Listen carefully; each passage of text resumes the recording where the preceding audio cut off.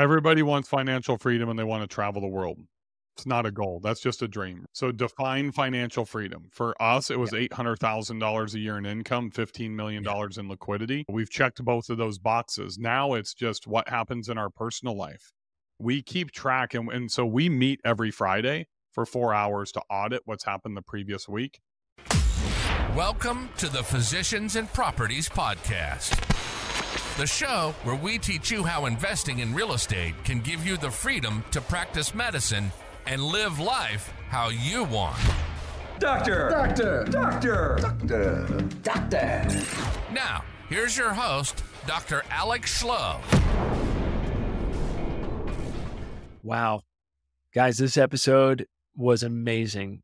I had the opportunity to interview someone I admire, who I followed for a long time, who is a legend in the short-term rental space. Such an incredible podcast, so much valuable insight, both in business, both in life, relationships. Incredible podcast. There's something here to be gained for everyone who's listening to this episode. Today, our guest is none other than Bill Faith. If you're in the short-term rental community, you know who Bill is. He's incredible. He's been involved in real estate for over 25 years. He's built numerous multi-million-dollar businesses that he's exited. He focused largely in commercial and long-term rentals, but pivoted in 2015 the majority of his portfolio to short-term rentals from long-term after he saw a huge opportunity to increase profit, increase cash flow by 3x, 4x than what he was getting on these long-term rental properties, and minimize his risk. He's got a multi-million-dollar portfolio of just absolutely incredible short-term rental properties and vacation rental markets, focusing on beach properties, lake properties, mountain properties.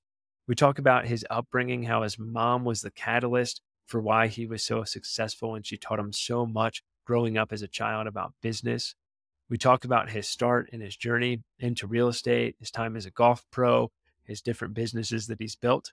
We also hit on tons of tangible things that you can use for your short-term rentals in order to emoji stack, which is a new term that I learned, or using ChatGPT to help optimize your listing. So much tangible knowledge was shared that's going to help you in investing. But Bill is an open book and opened up on so much valuable insight and wisdom into relationships, into time spent with his wife, into the retirement journey that's coming up in the next few years. Guys, this podcast was incredible. I don't think I'm going to sleep tonight. It's about 9 o'clock here and I'm recording this, and just so much to think about. So if you gained something from this podcast, please do me a favor. Subscribe to the podcast. Share this with one or two friends you think would benefit from it. Without any further ado, let's get to today's episode with Bill Faith.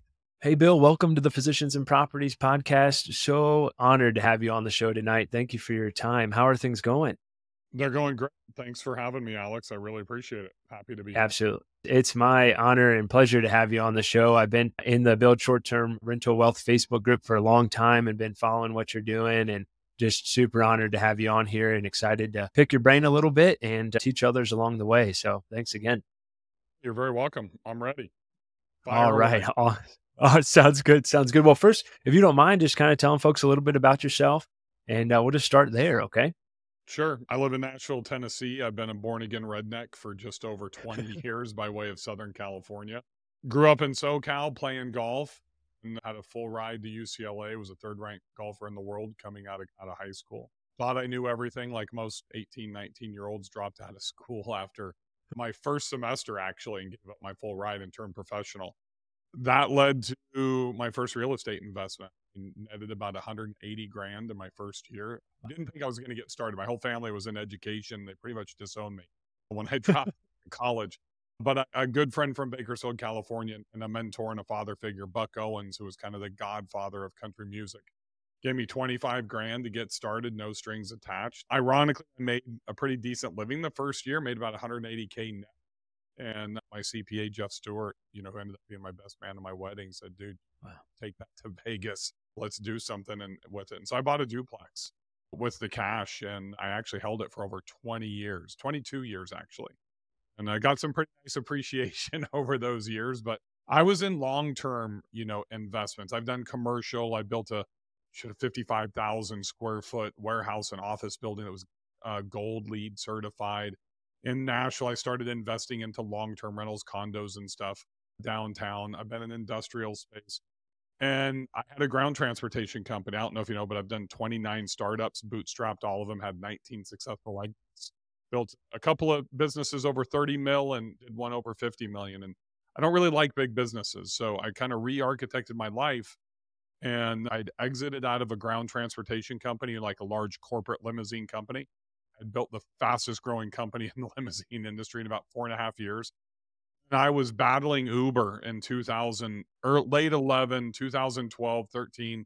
I helped write the legislation here in Nashville, Tennessee to regulate the ground transportation industry. Then Uber comes in, and there was this friction. There's a lot of similarities in our industry, like between the old school staunch property managers, the owners, the new wave of owners like us, and the co-hosts. There's a lot of butting of heads. And it was the same thing between the ground transportation industry, the taxi industry, and Uber as they started to disrupt. So I was lobbying.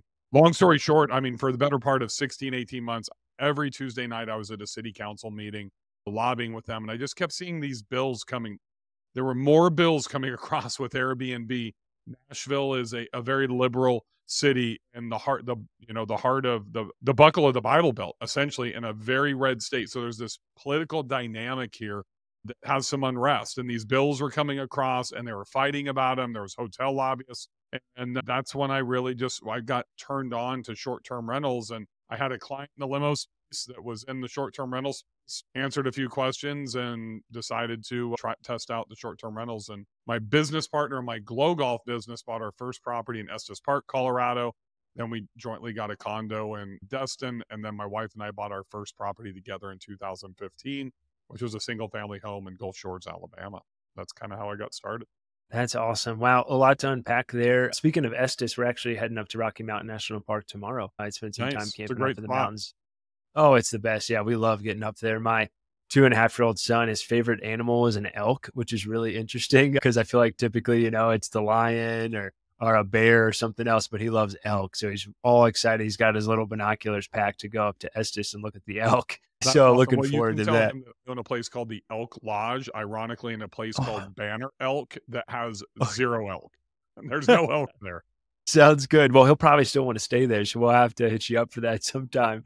That's awesome. Well, yeah, lots of successes in a really broad space. I mean, business, long-term rentals, short-term rentals, commercial properties. I mean, you name it, we could take this all kinds of different directions. I think one just kind of overarching thing I've noticed is one, incredibly successful. What was the key you feel like to all your success initially getting started? Was there like a mindset shift that you had or something that just really kind of motivated you and really helped have all this success going forward? I think it was being an only child raised by a single mother that was a teacher in the 70s and the 80s. It probably never made more than 30 grand a year. That gave me every single opportunity to become successful. My parents and my grandparents were in education. She pushed me to be a great student, but I was on my own. She worked there were stores called like Mervin's and stuff like that back in California. She was a teacher that was working nights at Mervin's and, worked through the holidays, 2 additional jobs and double shift on the weekends, just to where she could pay for me to have the newest Jordans when I was playing basketball. And when I started getting really good at golf, started excelling. I mean, it was a lot of money for us to spend $1,000 for 2 airline tickets and to go to Kentucky to fly across the country to play in a golf tournament. And she didn't have the funds. So she invested everything into me. And when I was probably a freshman in high school, maybe 8th grade, I got started in golf in the Big Brother program. So very loyal to the Big Brother program. But she also bought a preschool. So she had saved all of her money. She got divorced when I was 5. So whatever that was, 1978. And it was probably about 85, 86. She had saved as much money as she could. And she started the entrepreneurial journey. And you hear Taylor Swift sing songs about her growing up on a farm and her parent, the breakfast table was the bill table, paying bills in the morning. And ours is the same way here at our house. And it was the same with my mom. And I remember sitting there, I would sort receipts for her. And that was kind of my first foray into really understanding like a P&L, to be honest with you, when I was in high school. Because they don't teach you that stuff in high school, right? So one of the things that I think, one, being independent, I was a latchkey kid. That's an old school term where, mom's working and I'm I'm coming home from the bus and I'm making my own snacks, having to do my own homework, practicing basketball, soccer on my own. So I think that independence by circumstance, along with a mother that taught me the most important thing that I think, honestly, I know that you're a doctor, and so don't take this personally, but a lot of doctors are not financially literate. I spoke to 3 of them today. So understanding that literacy as I went into my older adolescence and to adulthood really helped me. Especially, she walked me through my first business. So I met a guy named Jay Jacoby who owned American Pacific T-shirts in LA, playing in a golf tournament down there, what's called a junior am. And he gave me some T-shirts, and I've told this story many times, and I took them back and they were cool. But I was a Lakers fan. He gave me like Jordan, Barkley, Malone, all these guys. The shirts were awesome, but I didn't really care about them. I wanted Magic. I wanted Worthy. I wanted Kareem. I wanted all the Lakers. So I sold them. And I saw him a few months later at another tournament. He's like, hey, how are the shirts? And my mom kind of gives me one of those looks. And she's all, you got to tell him. And I said, look, I'm a Laker fan. I really appreciate it, Jay, but I sold them so I could buy some range balls and practice. And so long story short, he asked my mom if we could drive to his house after we got done. I said, sure. So him and his wife made us dinner, and he took me out to his garage when we got done with my mom. He said, here's 100 T-shirts. I'm going to charge you $5, but you don't have to pay me per shirt until you come back and you can go and sell these. And he's all, I would suggest you sell them at 15 to 20 bucks. I sold them for $25, got 3 friends. We sold 100 T-shirts within 2 weeks. We went back down and got more. That was my first business. My mom made me sit at that same table where she would pay her bills, probably in our $75,000 house. And she would teach me how to keep track of what my profit is. And hey, you sold 32 shirts at the football games this weekend, times 5. This is what you owe Mr. Jacoby. If you want to make more money, and this is the first time that I ever heard like raising ADR, like doing an upsell in any type of business. And I was charging 15 bucks. She's all, you're going to have to pay me for gas. And it costs us like $70 to get to LA and back, or whatever it was. I can't remember. Yeah. So she's all, I would suggest that you probably raise your price to $20. Then like the next time we'd sell out, you might want to raise your price to 25. And that was really the first business experience that I ever had. And it was with my mom, which is kind of cool. Yeah, that's really cool. Your mom really set the example, it sounds like, that completely transformed your life. And I 100% agree with you. Doctors get all this education in the medical space, and we're in school for so long and we're learning so much medicine, and we get zero financial education. Of course, Jim Dolly and the White Coat Investor was kind of the first start to change that and provide some financial literacy to physicians, but there's still such a huge lack. And I think especially more so in the real estate space, which is kind of the reason why I started Physicians and Properties, was to see how you could invest in real estate, and that can give you the freedom to practice medicine and live life how you want to. And so that was really the drive behind that. I couldn't agree more. Is the Faith household the same? Are you guys still doing profit and loss statements at the table and teaching the family, or what's that look like for you? Yeah, I mean, one of my big initiatives was to teach my 2 girls, I have a freshman and a senior in high school, 14 and 17, about financial literacy. Dave Ramsey just happens to live like right there. So, I mean, and I know Dave, and he's helped me with that. So they've been on commission since they were probably in 2nd or 3rd grade. They understand the value of a dollar. They know everything. I mean, I'm an open book. They know, they've been to all of mommy and daddy's properties. They know what they cost. They know how many millions of dollars that we've invested. They know how much money we make. They're very aware, because I don't want them to be afraid to talk about these things. Too many people are, I mean, literally for the first time, I've made as we're recording this, I've made access to my mastermind public. So I'm having these discussions, like 4 doctors today. And some are like, hey, how much are you earning? And well, I'm like, dude, if you want me to help you, this is like knowing and being known. Big difference if you're in residency making 57K, or you're like your first or second year out making 300 versus you're making $750,000, right? We got to talk tax strategies, cost segregations. We got to talk land values, all these things, if I'm really going to be able to help you if you want to dive in. And it's just uncomfortable for so many people because you don't grow up in that environment, right? So I think that's a distinct advantage that my mother gave to me. Yeah, my kids have had green light debit cards since they were 13. They have no social media. They've never had caffeine. They've never had fast food outside of Chick-fil-A, but yet they've had a credit, and they have an Amex Platinum card. So that way I can tee them up to where they have a perfect 50 score. So my oldest daughter will turn 21 or 18 on the 21st of November. She's going to have a perfect 850 credit score. I wish I would have had that when I turned 18. My borrowing power would have skyrocketed back then. Oh, absolutely. Well, plus the Platinum card gets you free access to the airport lounges too, which is nice. I got a Platinum card as well, and it's good stuff. But of course, the credit's way more important than that.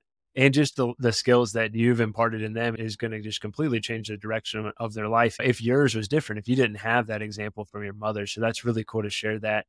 Yeah, I I've been come trying from, to talk my oldest daughter out of becoming a doctor, actually. oh, And really? Well, hey, she's a senior, and she's going to Belmont University next year. They have a yeah, new pre-med program, about a $2 billion, new buildings and all that, yeah, or $1 billion worth of investment into their yeah, program. She's really excited.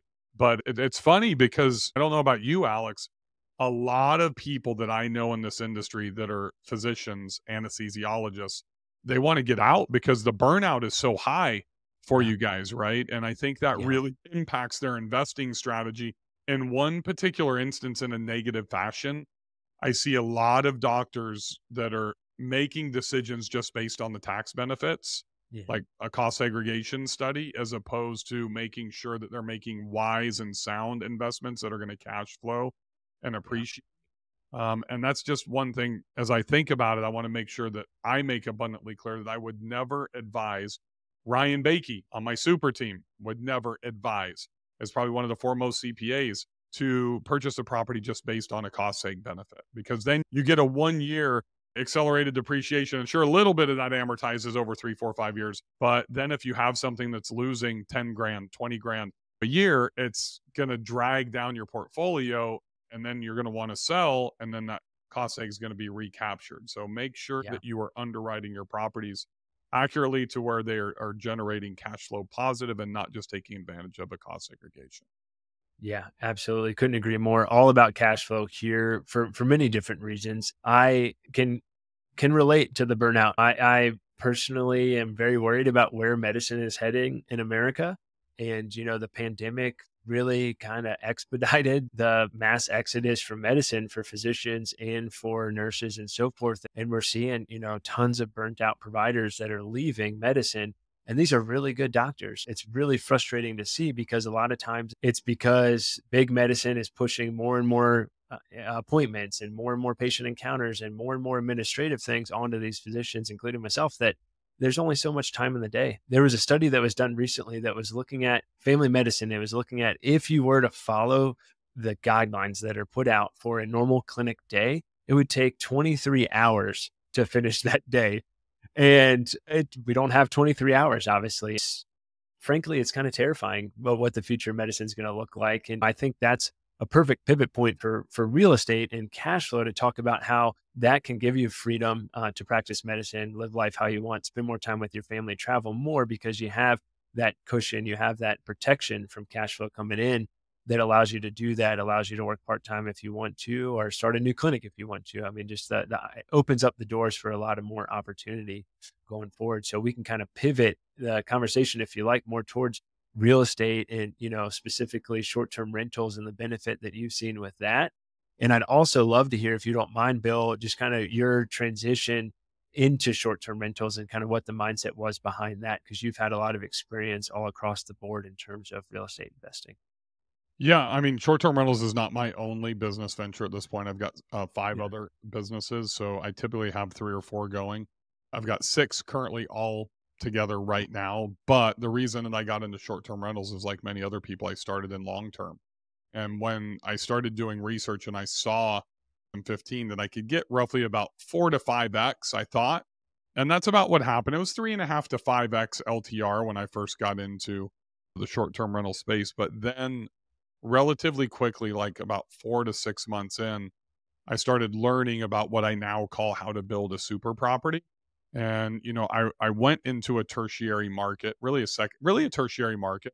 So I was sitting in 30A in actually Seaside at the pizza place that's still there, with a gentleman that I was a groomsman in my wedding, that owned over 300 properties in Destin. He owned a resort. He tore it down after 2000, built a bunch of single family homes, townhomes. It used to be the Frangista Beach Inn down there. Some people will be aware of that. Now he owns Frangista Beach Property Management and owns his own portfolio, and it's massive. So we're sitting down there on fall break, and his name's William Wilson. And I said, wee wee. I called him wee wee. He called me six pack, not because I had abs back in the day, believe me.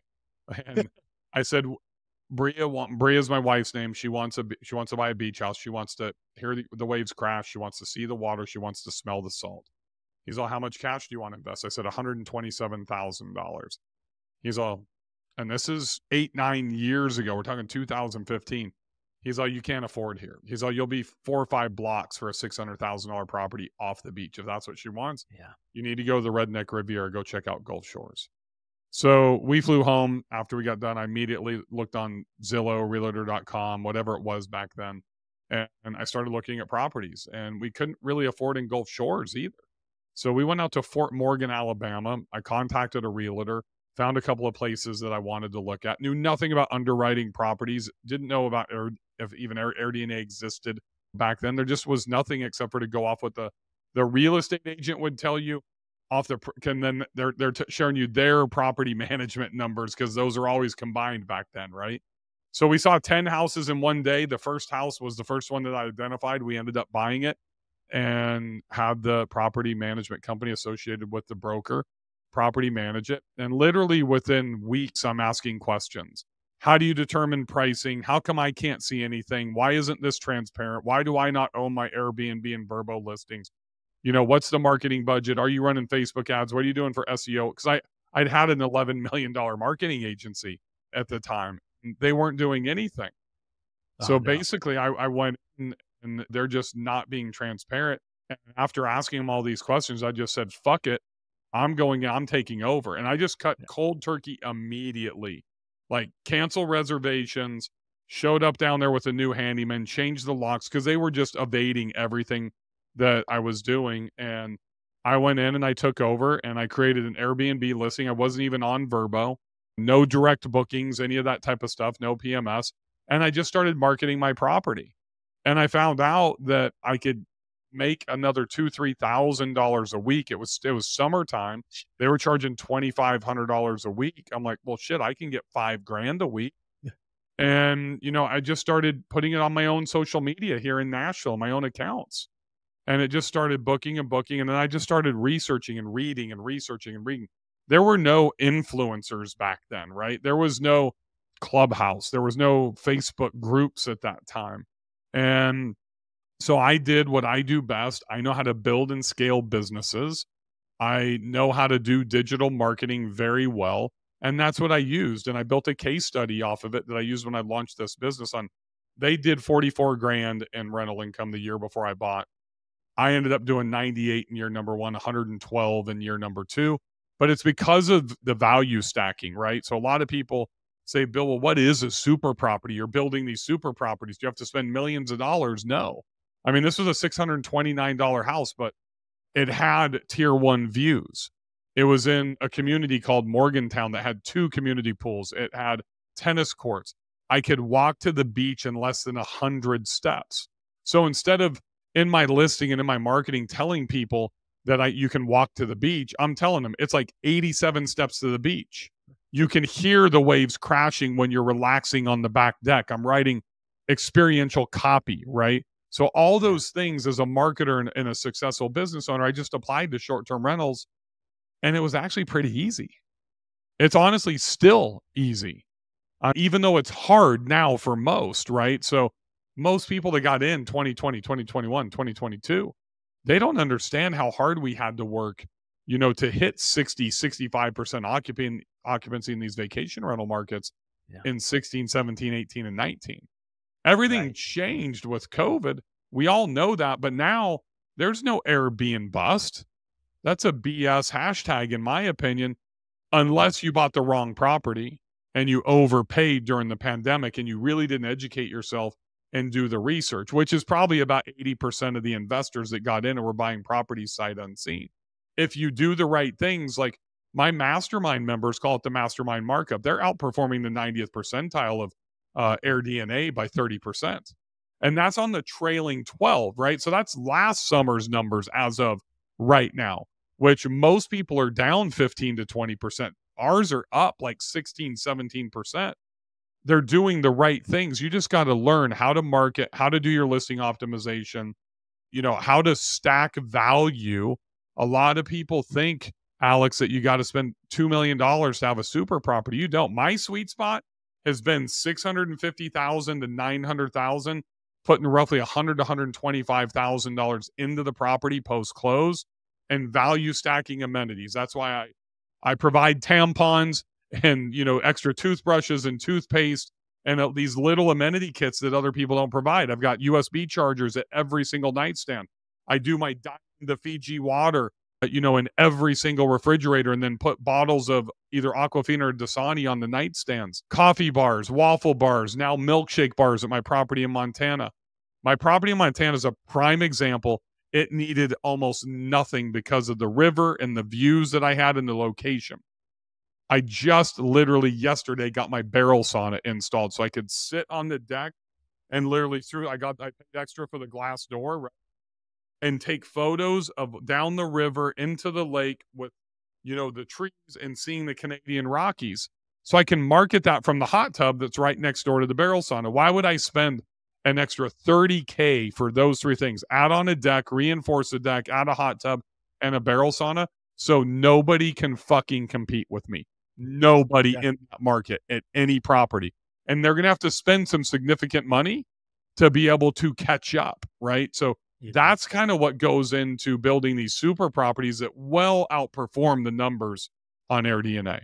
Your Montana property is just breathtaking. I mean, the views are incredible, the location, the home, I mean, everything you said, it's just incredible. As soon as I saw you post about that house, I was like, oh my goodness, that's the dream. I think I even commented on it, like, that's my dream house right there, because I love the mountains so much and the river, just incredible. And I think it's so important what you've said here, and I really hope people are paying attention to it.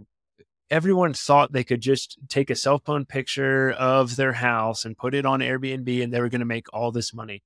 The time for that is over. And you really need to have that really Instagrammable property with all the amenities and a great location with a great view.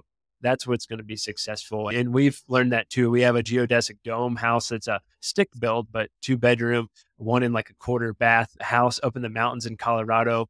Beautiful mountain view. There's moose walking by all the time. Hot tub, all the works, and it staged so well. It looks like an Instagram property. And yeah, we're up. Our average daily rate is up. And everyone's saying Airbnb bust. And we're like, this isn't happening for us. And the reason is exactly what you're saying, turning it into a super property, maximizing amenities, maximizing location. Bill, I'm fired up. This is awesome. Yeah, here's the issue, right? So I don't know if I've got a couple of podcasts myself, and like I do STRnomics with Kenny Bedwell, the founder of STR Insights. And Kenny's a former top 2 data analyst at Citibank. And he brings that experience into our industry. And the data that I get access to and that we share on STRnomics is not available to the public. What we are seeing is him and I are looking for properties every day for my own portfolios. I'm always a buyer, but also for clients that we service. The separation of church and state, the separation of the lower class and the super class in short-term rentals, the gap is widening, and it's widening very, very fast. And what I mean by that is you either need to be in the 1 or 2 bedroom range, and you can still turn those into super properties. But it's the lower price point volume play, higher occupancy, kind of what I call the Gatlinburg mentality. Or you're going to the top, and you're going to have a 4 bedroom, and you're getting top 3, top 5 competitors in the 5 and the 6 bedroom ADR because of what you've done to the property. And there's one thing that's not talked a whole lot about, Alex. It's a word. People focus on location and views, and I want to add something in there that I think is even more important or just as important, and it's proximity. And people think when I use the word proximity, that's the same thing as location. It's not. And I'm going to use my Montana house as an example. My father-in-law, and I was on the deck. He's sitting at the outdoor dining table. I've got the Traeger turned on. I threw a tri-tip on the Traeger. And a tri-tip, if anybody is from California knows what tri-tip is, that takes a good hour, maybe an hour and 15 minutes to cook if you're cooking it low and slow on smoker, right? We're sitting there having a glass of wine. I said, hold on. I walk back inside. I go to my storage. I grab out one of my fly rods. He's all, what are you doing? He's all, don't you need to keep an eye on that steak? I said, man, I can fish right here from my deck. So I'm literally awesome on the deck throwing the fly. There's no way I was going to catch a fish, but it was kind of fun to sit there. It's like 20 feet away, 25 feet away to the water. The reason I bring this up, not to brag or anything, that's proximity, that I can literally be on my deck fly fishing, throwing a fly. So the point is it's like 16 steps to get to the edge of the water from my deck. That's proximity. A mastermind member has a house on a river about 30 minutes from me, and he crushes it. 3-bedroom, 3-bath, doing like $1,800 a night, during the summer, doing $180,000 a year in revenue. But he doesn't have, and he's on a river. He's on the Hungry Horse or on the Flathead River. He does not have proximity. It's like elevated 20 feet. He has no access to the water. So that's being riverfront. That's got views. That's got even a great location, but there's no proximity because the water is not accessible. It's like when you can see the ocean and you're tier 3, but you have this condo building in front of you. So your guests have to walk a block down, then come over and then go to the beach access. And it takes them like 5 minutes to walk there. Although it looks, when you do the overhead shot, like you can walk straight ahead, that creates bad reviews and guest angst unless you are very clear to let them know that you're really not that close. That proximity is just as important as location and views. And I think most people, when they're evaluating properties and looking for their canvas to paint, they don't take that into consideration or don't understand the difference. Yeah, that's huge. I haven't really thought about it in that way either. So thanks for conceptualizing that. I think that's really important. You brought up a good point too, guest expectations and really meeting people's expectations or giving them a fair warning of like, hey, it is a longer walk to the beach or you do have to walk around this.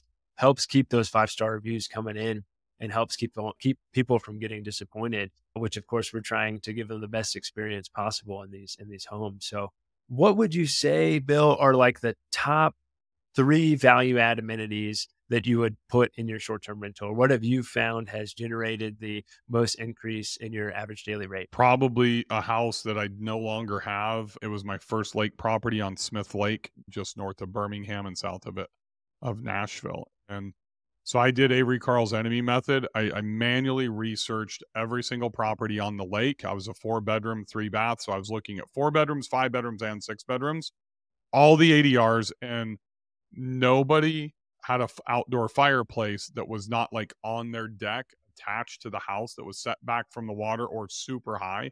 So my wife and I built an outdoor fireplace, with basically telephone poles, which is what the person that built our, instead of using like 6x6s or 8x8s or 10x10 posts, they use telephone poles. And we put string lights and Porta-Pad made it super nice, right? We're talking 10-foot tall, but we did it right. We did it inside the floodplain, right on the edge of the water. So that way you could have a fire. You could be right at the edge of the water. You weren't 50 yards off, 100 yards off, back up by the house. Nobody had that. So that was a competitive amenity that we were able to add. It cost us about $18,000 to build it. I owned that house for about 1.5 years. There's no question I got a return on investment, but it's impossible for me to add. So I'm not going to say there's one amenity or even 2 or 3. It's what I call emoji stacking.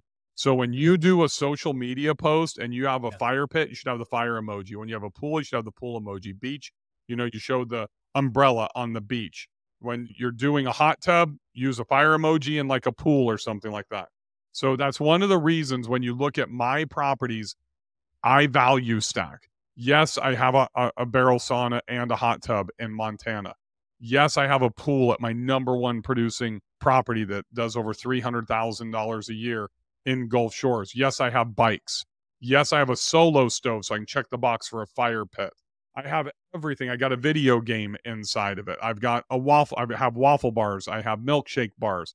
I have breakfast bars. Literally, like the breakfast bar is so simple and it takes care of mom. I do not advertise these. That's like a +1. You go to Amazon, you pay like $20, $25. You get a box of 50, like those circular plastic containers of Cheerios and whatever is the Raisin Bran and all that type of stuff. Just stack 7 of them in a pyramid. And so that way when mom and the kids walk in, they just rip one of those open because she didn't have time to get groceries and the kids are hangry when they're cranky and they need something to eat. Those are the small things that most hosts don't pay attention to, right? And then here's the big thing. If you're going to add all of this shit, you got to market it. So that's why I don't want to take credit for creating the coffee bar, but I'm the first one to publicly not only create, and I don't drink coffee, to do the frother, do everything that goes in. Yeah. Beans, grinders, like 18 different types. We had like 6 different types of ground, 6 different types of beans, 6 different types of K-cups, all that different type of stuff. But my wife branded it. She put signs up. We made it look flashy. We made it look nice, and it's inexpensive. We did the same thing. Then the next one that we did was our waffle bar. We tested that at our lake house. Now at Montana, my next door neighbor refurbishes Hamilton Beach milkshake machines. That's why I did it, because he made me this kick-ass milkshake machine. We've had a handful of guests there so far, and every single guest, that's the number one thing that they think about. So if you don't know what you need to add, just go to your competitors, go to AirDNA and get your top 8. Look at your Price Labs market report. Look at the top 5 or what you're tracking in Rank Breeze. And literally go to their reviews, copy, paste their reviews, or have your VA do it, put a Google Doc, and then upload it to ChatGPT. And the prompt is, ChatGPT, give me the top 3 most positive sentiments in these Airbnb reviews, and they will pull out the 3 averages of the most positive components of your reviews. Then do the same thing for the negative, and that's how you do some really stout market research. Do it for your top 5 competitors and do it for yourself. This is a masterclass, Bill. Thanks for sharing that. That's such great information. I was salivating a little bit thinking about the coffee bar, and then you hit it with the milkshakes, and those are 2 of my favorites. And certainly I've stayed at a lot of Airbnbs myself, and you always remember those little details. You always remember the host that goes above and beyond.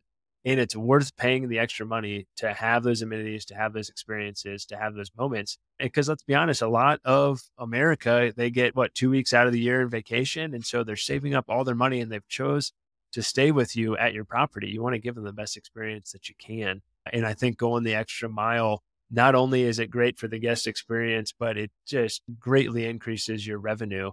And you're clearly evident of that and how much of a difference some of these changes can make. If you had to pick a favorite property right now, which one would it be? Out of my portfolio? Yeah, out of your portfolio. I mean, it's my Montana property. Yeah. There's no question. I mean, it took me 2.5 years to find that thing. I took my family to Yellowstone in the 3rd week of June, and COVID in 2020, when everything was still, most of the country was still shut down, I guess. We just fell in love. And it's interesting because, have you ever been to Yellowstone before? Oh, yeah. Yeah. So we stayed in West Yellowstone. I mean, we did the Tetons and everything else, which are amazing, but it was once you get about 2 miles in that west entrance and the Madison River opens up, and there was literally, we were getting in super early to go look at wildlife in Hayden Valley. It was probably like 6 o'clock in the morning. Sun had just risen, just a little bit of fog or, whatever it was. And there was a guy down there fly fishing, and I'm driving and I pulled over, and I'd never fly fished before. And I got out of the car and I told my wife, I said, this is the most beautiful fucking thing I've ever seen in my life. And that's when I knew I wanted to become a fly fisherman. And I said, we need to get a place here. We'd only been in the park for 20 minutes. And it was the park. We hadn't seen anything else in Montana. I mean, we flew into Salt Lake City and drove to Wyoming and went to Jackson and the Tetons and that type of stuff. But it was our first trip out there. And I looked I'm sure I missed one day, but figuratively every single day. And it took me 2.5 years to find the place. And I found quite a few, but they didn't have that perfect proximity. And I found it. And so that's our favorite spot. I mean, we thought we were beach people when we first started doing this.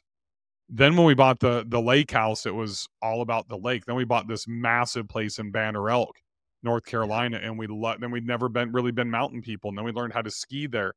And then once we learned how to ski, it was literally right around that time is when I found the place in Montana. So it's been a perfect storm for us. And kind of as I kind of run through those properties, those are all our favorites when we retire part of the year. So those are all lifestyle asset purchases. But much like I said earlier about the cost seg, and I see a lot of professionals coming in and buying just for the cost seg, even though we're building out our assets, we have 2 beach houses, right? We have a beachfront 3-2 in Fort Morgan. And then we have our massive 6-4 that does $350,000 a year in revenue down in West Beach of Gulf Shores. So we typically buy in clusters, and we'll buy or build something big, and then we'll do something small. And the small one will be our retirement home, because our retirement plan is to travel around these different markets. We love Estes Park. We love Scottsdale. We love Montana. We love the beach. We love Banner Elk. We love the lake. That's why we own homes there. And then also that kind of diversification is we can be in one and the big one will pay for both, right? But also by the time we retire in 4.5 years, which will be about 6.5 years early from the original plan, we should be, if not 100% or very, very close to being debt free. That's amazing, Bill. Congratulations. That's going to be incredible. And what a cool experience to have with your family too, building these businesses and get to figure out these places that you love and you get to retire to. Yeah, really excited for you. And I think that folks can really gain a lot from that. A lot of times I feel like real estate investors are stuck in, I either need to make as much profit as possible from this investment. And they kind of forget the fact that short-term rentals are fun. It's fun to have a property that you're really proud of and you want to go visit. And it's okay to take some time out of the year to go visit these properties and enjoy them because you worked hard for them. And I think sometimes folks have a hard time with that shift of like, oh, well, if I go for one weekend to my property up in the mountains, then I'm losing out on X number of dollars. And personally, I know every time we've gone up to our short-term rentals, the experience we've had has been worth way more than the money that we would have made for that weekend or those few days that we were up there. Agree with you 100%. We typically vacation the entire summer when our kids are out of school. And the last 2 years specifically, roughly 8 weeks. Last year, we took them to Disney. The other 7 weeks, we're going between all of our properties. This year, we did the Bahamas. The other 7 weeks, we're at all of our other properties. I can't think of a better way, to spend a summer, as opposed to just hanging at home, really doing nothing. But the thing you said a few minutes ago, and that's one thing that I think becomes really important. I think a lot of us get lost because we haven't built out this life plan. Right. So we're investing to invest, we're investing to make money, but there's some really key factors that you need to think about. And it's what's your desired outcome, right? I talk about where we all have the ability to architect our outcome, especially if you're a doctor that's out of residency, that's actually making 300, 500, 750 grand, whatever. Once you have that access to cash, now I get most of you, and you look pretty young, you probably still have a shit ton of loans and debt that you have to pay off. Hopefully. Actually, Uncle Sam paid for all those for me. I'm active duty Air Force, so they paid for all that. So I'm debt free. Yeah, exactly. But I also don't make anywhere near any of those numbers that you described because Uncle Sam doesn't pay very well. Right. So I mean, it's more than the money, right? So you have that desired outcome. You can architect what you want. Then it helps you when you really have clarity on that outcome. You can distill that down to daily decisions. When you distill that down to daily decisions, the only thing that I hear people talking about really is cash on cash return, cash flow, and cost seg studies. Nobody's talking about appreciation and weighing what happens if I can get a 30% cost seg benefit and I buy a property that has very low land value. So people really aren't taking into account investing into the mountains or middle America or rural areas versus being on the beach. There could be a 20, 30% delta between sand and dirt, in the North Carolina mountains. And then you look at appreciation, investing into a property or a market that will have consistent 5 to 7% appreciation. And I'm kind of getting to something here, Alex, because I'm under contract getting ready to close on my first condo ever that's at the entrance almost. It's in Coram, Montana, right 4 miles from the entrance to Glacier National Park.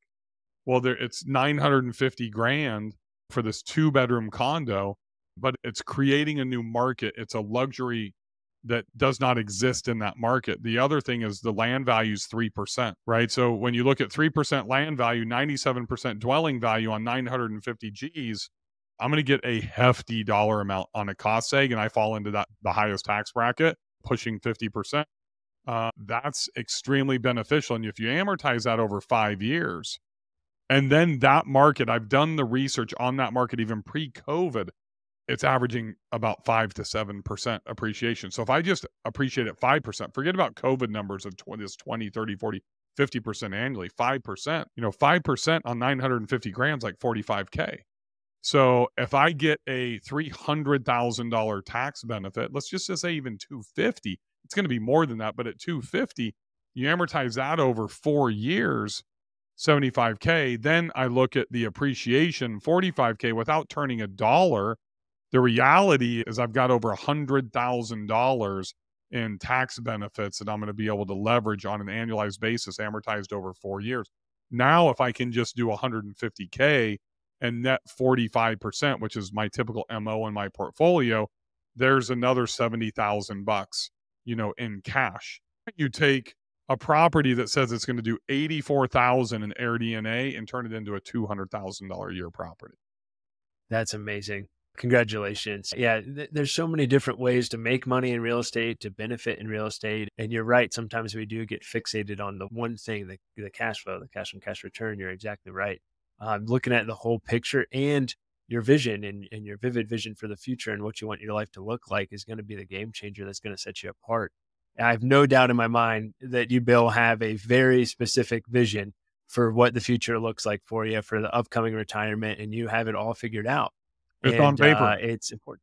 Yeah, that's awesome. I mean, it's like literally there was a guy named John Bairden that taught me how to do that in 2015 and 16. And my wife and I are fully aligned. We weren't previously. We know exactly what date we're going to retire. We know how much income we need to have. We know what our debt ratio can be. We know what we're going to do so we can really forecast what it's going to cost.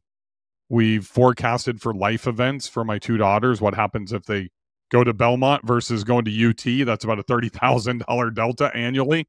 What happens if they need to move home when they're out of college? All these things we've really planned and factored in. And there'll be bumps in the road. There's no question. And you pivot and you keep moving forward. But if you don't plan and you can't keep score, I look at Tom Brady, probably, and I'm not a Brady fan, but the greatest quarterback of all time, right? What did he wear on his wrist? He wore the freaking game plan on his wrist. He's calling plays off of his wrist, right? Why don't we have a wrist guard with our playbook on what our outcome is going to be? The second part is if John Baird Tom, if you can't keep score, imagine Peyton Manning and Tom Brady going back and forth for 4 quarters of a football game, getting it into that painted thing on each end of the field they call an end zone, and nobody keeping score. Nobody would watch, right? So if you want to watch, if you want to pay attention to your own score or your own outcome, you have to be able to keep score. That's really cool. Yeah, one of my buddies, actually one of my partners here, we're buying assisted living homes together and have a couple short-term rentals together. He just made his goal is ultimately have $30,000 worth of semi-passive cash flow. Again, we all know there's nothing passive about investing in real estate. It's all just degrees of passivity. But his goal is to have that 30,000. So he drew 30 boxes on a big sheet of paper. And every time he crosses out one of those boxes, say that's another $1,000 a month that's coming in from cash flow. And that's just another way that he's able to keep score. It's a really simple thing to do, but it's just something that keeps him focused and keeps him on task. Other things that are helpful, like the Vivid Vision book by Cameron Herold, The One Thing by Gary Keller. There's a lot of books out there that help kind of focus on the one thing that's going to get you to that next step in life. And your examples and your feedback were excellent as well. I think really important, definitely something that I've been inspired to think a lot more about and really need to sit down with my wife too and really plan out to the detail what our vivid vision looks like for the future, because we have broad strokes of what we're looking at and what we're looking for, but we're not really grading ourselves.